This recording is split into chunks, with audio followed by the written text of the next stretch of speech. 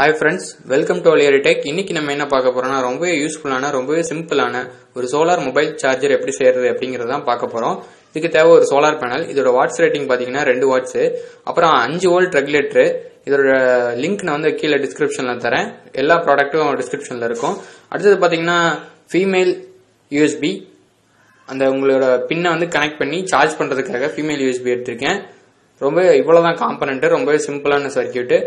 Solar பேனல்ல இருந்து வர அந்த பாசிட்டிவ் அண்ட் நெகட்டிவ் லீட்ஸ் எடுத்துக்கங்க.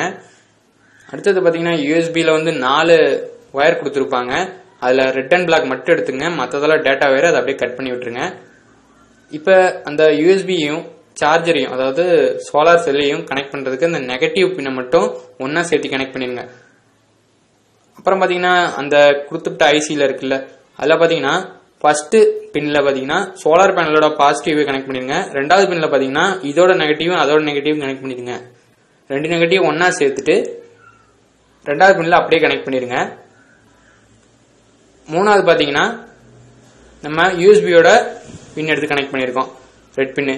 இப்ப என்ன பண்ணோம்னா இந்த ரெகுலேட்டர் பாத்தீங்கன்னா 5 வோல்ட் மட்டும் தான் அவுட்புட்டா கொடுக்கும். நம்ம போனுக்கு 5 வோல்ட் தான் யூஸ் பண்ண முடியும் சார்ஜிங்க்கு, அதனால 5 வோல்ட் அவுட்புட் கொடுத்துரும். அடுத்து பாத்தீங்கன்னா ஒரு ஃபெவிக்விக் யூஸ் பண்ணி நம்ம சோலார் பேனல்லே அதெல்லாம் நல்லா ஃபிக்ஸ் பண்ணிடுவோம். நல்லா ஸ்ட்ராங்கா ஃபிக்ஸ் பண்ணிக்கோங்க, ரொம்ப நாள் யூஸ் ஆகிற மாதிரி. இது ரொம்பவே யூஸ்ஃபுல்லான ரொம்ப சிம்பிளானதான், ஈஸியா செய்யலாம். சோலார் செல் எடுத்து நான் வெயில வச்சுட்டு என் போன் சார்ஜ் ஆகுதுன்னு பாக்குறேன். ஆகுது. 5 வோல்ட் அவுட்புட் கிடைச்சோன்னே போன் ஆட்டோமேட்டிக்கா சார்ஜ் ஆக ஆரம்பிச்சிடும். இப்ப இதே சிஸ்டத்தை நீங்க யூஸ் பண்றீங்க அப்படின்னா நான் கம்மியான வாட்ஸ் ரேட்டிங் பேனல் தான் யூஸ் பண்ணிருக்கேன்.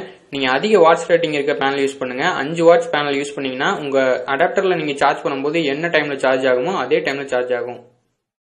இந்த வீடியோ உங்களுக்கு பிடிச்சிருந்தா மறக்காம நம்ம சேனலை சப்ஸ்கிரைப் பண்ணுங்க. இந்த வீடியோ உங்க ஃப்ரெண்ட்ஸோட ஷேர் பண்ணுங்க. கடைசி வரைக்கும் ரொம்ப நன்றி. தேங்க்ஸ் ஃபார் வாட்சிங். கமெண்ட்ல ஏதாவது டவுட் இருந்தா கேளுங்க.